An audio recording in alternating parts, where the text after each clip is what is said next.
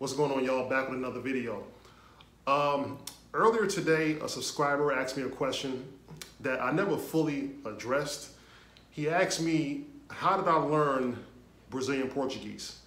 And I know I talked about it earlier in one of my earlier videos with Aaron Ferris, but I never really fully talked about it, so I'm gonna address that here. Everyone learns language differently. What works for me may not work for you, but I'm gonna lay out exactly how I went about learning Portuguese. I started learning Portuguese 3 months before I first came here in August of 2013. I started learning using a book called Portuguese in 10 Minutes a Day. It looks something like this. It looks something like this. This is Spanish because I'm learning Spanish right now. But I started learning out of this book 3 months before I arrived here in Brazil. And I thought I was making decent progress until I actually touched down here and found out that I had a long way to go.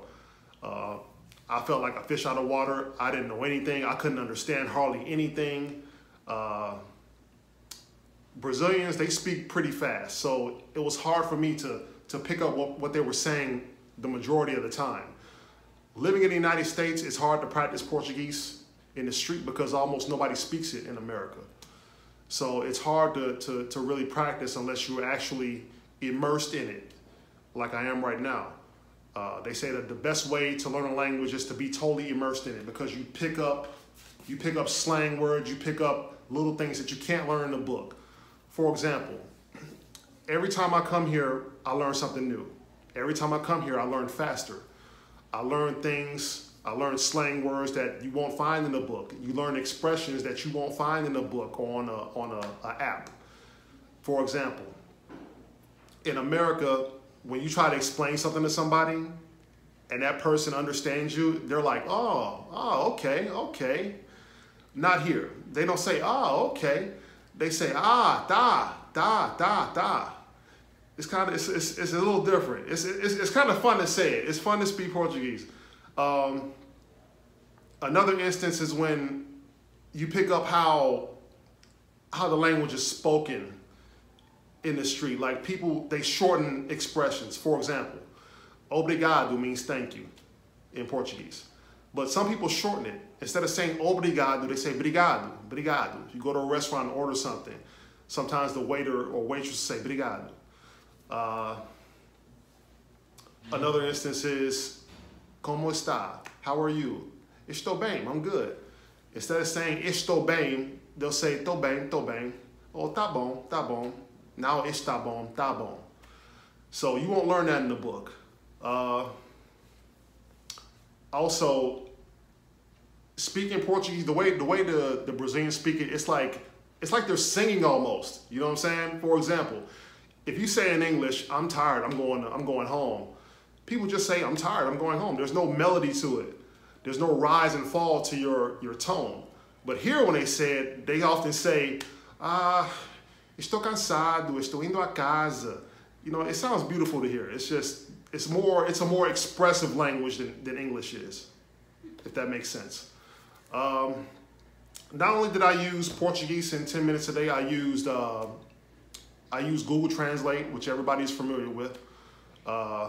This is before Duolingo and all these other apps that came out. So I had Google Translate, and Google Translate has a flashcard feature on it. It's kind of like flashcards where you can save each word that you search, each word that you try to translate, or each phrase that you try to translate. So you can flip through it like flashcards.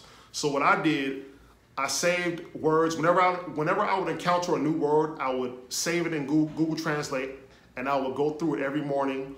For 20 minutes every morning, I would practice my Portuguese for 20 minutes. I would set my timer on my phone to 20 minutes, and I would get to practicing, and I would write whatever new word I wanted to learn, I would write it out. Just like we did when we were in school. I would write out the word a bunch of times. I'm going to show you an example. I do this every day, 20 minutes. 20 minutes is just enough to keep you from getting burnt out. Because after a while you get tired and you get stressed and you want to quit if it gets too hard. But 20 minutes is like the threshold for me to keep me sticking with it and keep me being consistent. And if you keep that up, man, over the course of a year, if you do this every day over the course of a year, in a year's time, you're gonna be pretty far along. I also watched soap operas, or as they call them, novellas, on YouTube. I'm gonna leave a link to one of the novellas that I watch. I also watch children's programming. I watched the children's version of the Brazilian version of Sesame Street. I learned talking with friends in Brazil, and I learned a lot just visiting Brazil, just being totally immersed in the culture and in the language. I'm gonna leave the link to the novellas and the Brazilian version of Sesame Street in the description so you can check it out. Also the link to the book Portuguese in 10 Minutes a Day.